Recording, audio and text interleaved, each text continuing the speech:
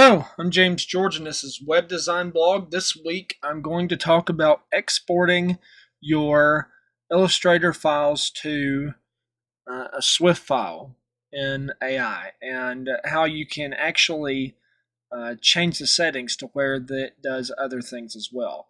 And so, a lot of people don't know that this menu exists, but it's really handy, especially if you have multiple layers of different, so like if you create different objects or icons or something like that on different layers in Adobe Illustrator, that could be to your advantage because you can automatically do a bunch of tasks at one time.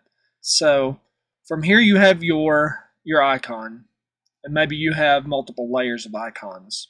Let's just say, for example's sake, and if you want, we can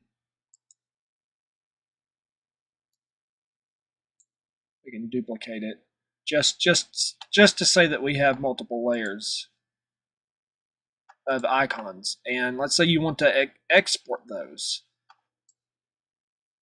So from here you're going to go to Edit, and you're going to go to SWF Presets. So Edit, SWF Presets. This menu is going to come up. You have the default, which is AI to Swift, but you can also add more.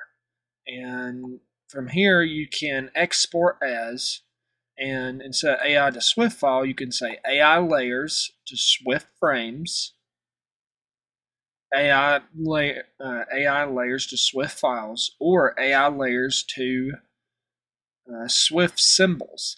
This is really handy if you use Flash, like for games and stuff. I know that Swift files aren't normally used for the web anymore and integrating into your website. I understand that. That's fine, but a lot of game designers use Swift and symbols and things like that to create their Flash games. And so from here, you can select this and add it as a preset.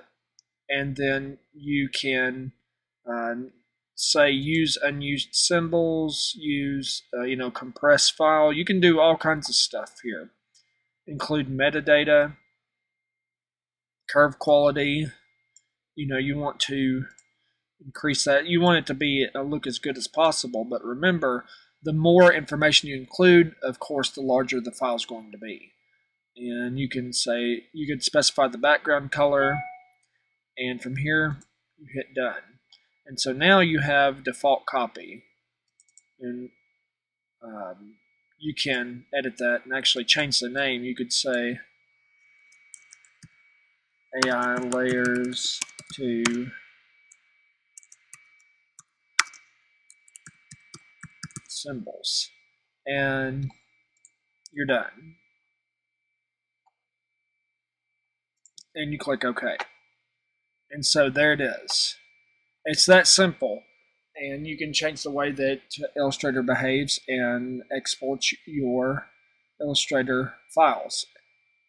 And so if you have 50 layers, it can do this automatically, and all of them will be exported as symbols, which you can bring into your Flash documents.